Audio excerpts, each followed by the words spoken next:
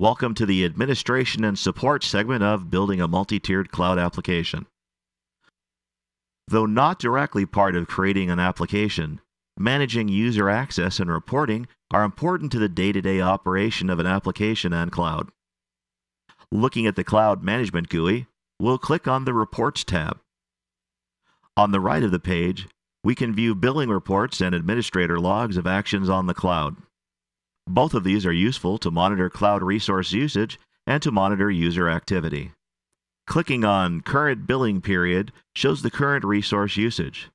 This and a more detailed report may be exported to CSV format, suitable for import into Excel or other spreadsheet by clicking on the blue Summary or Detailed links.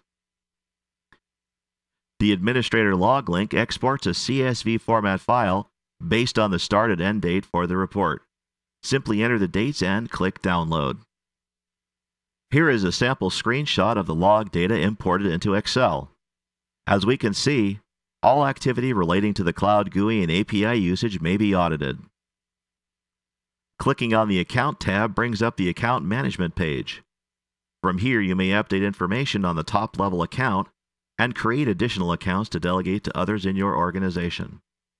Clicking on Manage Users brings up a list of users on the cloud.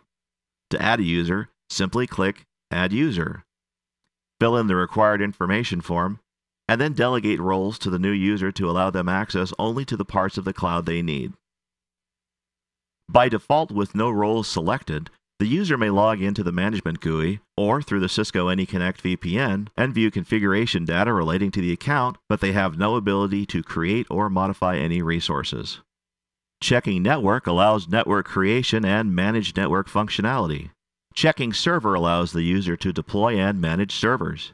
With the addition of the Create Image role, the user may clone servers and remove servers from the customer image inventory. Additionally, the user will be able to import and export server images.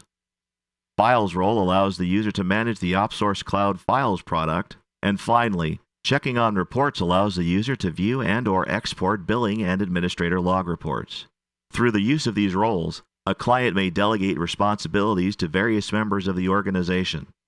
A user may be assigned no roles, one role, or multiple roles.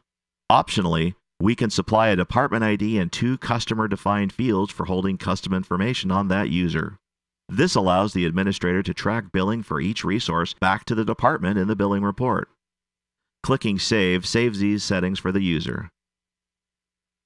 Billing information may be managed with the Manage Billing Account link, and pricing structure may be reviewed from the My Pricing Plan link. And finally, let's take a look at the OpSource Cloud Community Support feature. Obtaining support for the OpSource Cloud may be received by selecting the Support tab. Community-based support forums and documentation provide a wealth of information on how to use the various aspects of the OpSource Cloud and resolve issues if they arise. Submitting questions to the support forums will generate assistance from both OpSource support staff as well as other OpSource Cloud users. While we encourage the use of the forum, it's important to note that 24/7 phone support is also included as a standard feature with the OpSource Cloud.